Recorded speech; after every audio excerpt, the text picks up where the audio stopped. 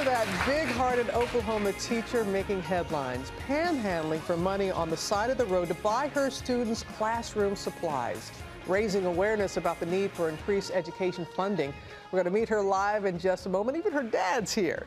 Here's her story first. Thank you. I appreciate you so much. Teresa Danks has been an Oklahoma teacher for 21 years, but today she's leaving the classroom and heading to the streets.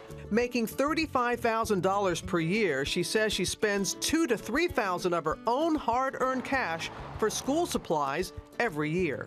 I mean, we are begging, and we don't want to call it that, but this kind of shows that it is.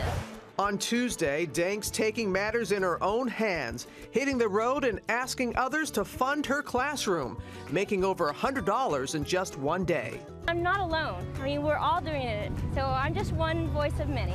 Over 75% of the nation's public schools have at least one teacher posting a request on Donors Choose, a website where teachers ask for funding, and more than half ask for basic supplies like pencils and books.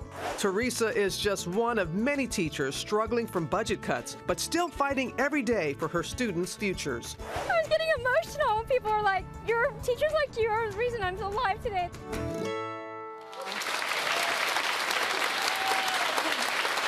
It is great to have third grade teacher Teresa Danks here live with us in the studio. You know, we're all remembering our teachers, every one of us right now. Bless you, bless you, bless you. I know this is not something that you wanted to do. You weren't seeking this kind of attention, but it has brought such awareness. How did you come up with the idea? Your husband helped you? It was, yeah, we were just talking over breakfast, and, I was talking about the budget cuts and just the seriousness of the issue, and he kind of jokingly said, well, I guess you could always make a sign and go to the streets like the panhandlers do.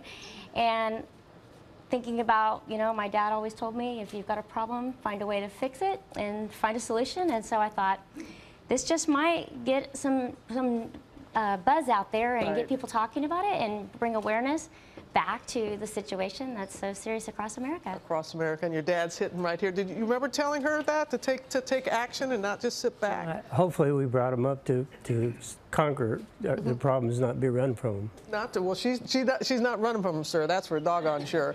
I have heard, and we all have heard from so many teachers who have said they reach into their own pocket each and every year. And we're talking about basic supplies. We're talking pencils, books.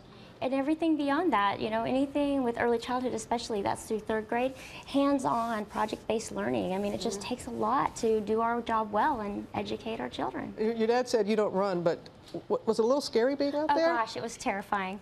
I told my husband, I'm like, okay, let's do this quick before I lose my nerve. I was scared, but quickly, the support and the love. What was the reaction? What were people saying to you? People were just like, oh my gosh, thank you for doing this. Thank you for teaching. Thank you for, just thank you, thank you, thank you. And the one that got me so emotional, she said, it's teachers like you that are the reason I'm alive today. And that really choked me up. I bet awesome, hearing that. And it started a Go Me Fund. Yes, we did. Yes, and we did. Do you know over $12,000 already? $12,000 for your Go Me Fund. And you said, well, part of this, you want to build a foundation because you're just one of many. I know many teachers reached out to you. What do you want to do with the foundation? I have so much support through emails from teachers across the nation, and so we're at this moment starting a foundation to try to, get supplies into the hands of teachers across America. That's our goal. And so we have to have our GoFundMe account, but even as of today, you can donate directly into any RCB bank in the state of Oklahoma, any of them. Right to the bank, and that'll go for the school supplies and what the teachers need like that. Any negative reaction? Have you heard from anybody? What would you say to somebody that says, did you have to go to these lengths?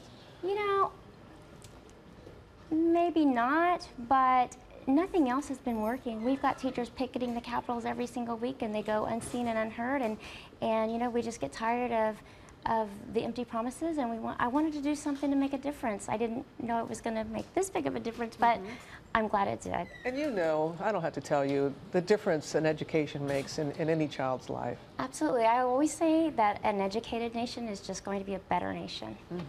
Yeah.